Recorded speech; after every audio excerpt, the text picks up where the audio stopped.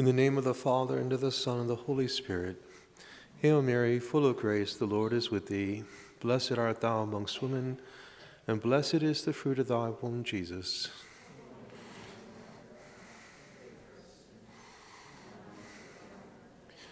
Our Lady, seat of wisdom. In the name of the Father, and of the Son, and of the Holy Spirit. This beautiful reading for the second Sunday of Lent is so rich with reflections and meditations that we could be here for days reflecting upon so many of the various aspects of this beautiful gospel. It is important to know that preceding this, a few days before this episode, Jesus had revealed to his disciples that he would undergo suffering and his passion through betrayal and be handed over to the Jews. And so they had a heavy heart when they were going up the mountain and were saddened by the words that Jesus had revealed to them. And then Jesus does something magnificent to console them, that he gives them a glimpse of his glory.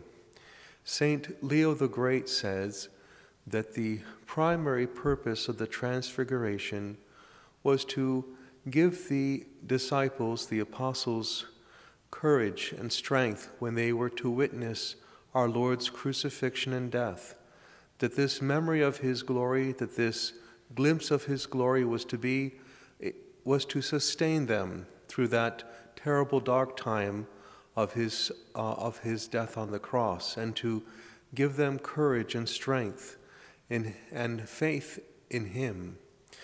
In the same way, our Lord also consoles us. We too pass through sufferings and trials in life. We too pass through difficult times. And in the same way, our Lord gives us consolations constantly to strengthen us and to help us to persevere in following him. First and foremost, he gives us the longing, the desire, the memory of the thought of heaven, that all this will come to an end when we finally pass through this valley of tears and reach our heavenly homeland. And so the thought of heaven, the longing for heaven, the desire for heaven is to be, as it were, in the same way, a consolation for us in the suffering of this world, knowing that it will all come to an end and that we will all have a share in his glory and his eternal eternal life. We too also recognize, as St. Peter was so inspired to say, Lord, it is good to be here. It is always good to be near to our Lord. It is where we belong. We belong to be near Jesus, close to him. And this reminds us one of the ways in which we can help ourselves each day is to keep ourselves always in the presence of God, to keep our minds, our hearts always united to Christ.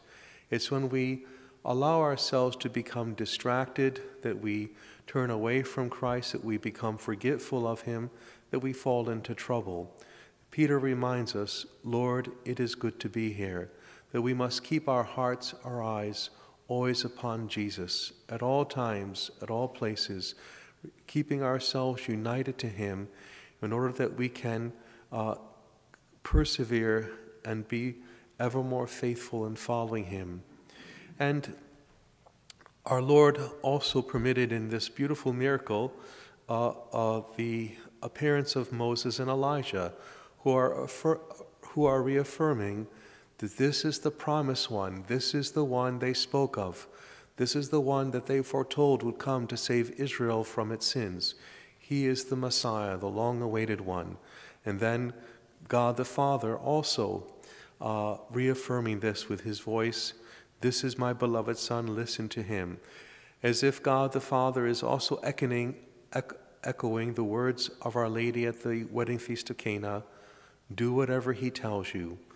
That we are being instructed in wisdom here. Do whatever he tells you, listen to him. That it is in following Jesus, in conforming our life to him, in listening to him, his words, and putting them into action in our life, that we will find true life, true happiness, true joy in this world, that no suffering can take away, no matter how bitter that suffering may be, that nothing can take away that joy. Even when we think of the Christians who are suffering so horribly in the Middle East and undergoing such torments, and we should not be surprised that this is nothing new. Throughout history, Christians have been persecuted. Many Christians, we know, starting with Saint Stephen being stoned to death for his witnessing to Christ, and other the apostles being crucified, and even one of the apostles being flayed, his skin taken off of him while he was alive, and of course many martyrs being beheaded or thrown to the animals. And of course, we can't forget St. Lawrence as he was roasting over a fire. Turn me over, I'm done on this side. That the joy, their faith could not in any way be hampered by the suffering they are undergoing, knowing that they would be united soon to our Lord. And so we too need to listen to our Lord, and keep our hearts and our eyes always upon him. In this world which is trying to distract us in so many ways from Christ, we see how ungodly and how dark the world is increasingly becoming in rejecting Christ, his teachings, and his church, and that we will only survive this, we will only make it through to that promised land if we listen to Christ and keep our hearts and our eyes upon him. May our Blessed Mother help us to unite ourselves to her Immaculate Heart, that we might always listen to Jesus speaking to us, that we might always keep ourselves in his presence, and that we might remember his promise of eternal life in our sufferings and trials, never giving in to discouragement, never giving downhearted through these crosses that he calls us to share in, but carrying them with ever greater courage and faith and fidelity, knowing that we too shall share in that eternal Easter of the beatific vision without end if we remain faithful to him. In the name of the Father, and of the Son, and of the Holy Spirit.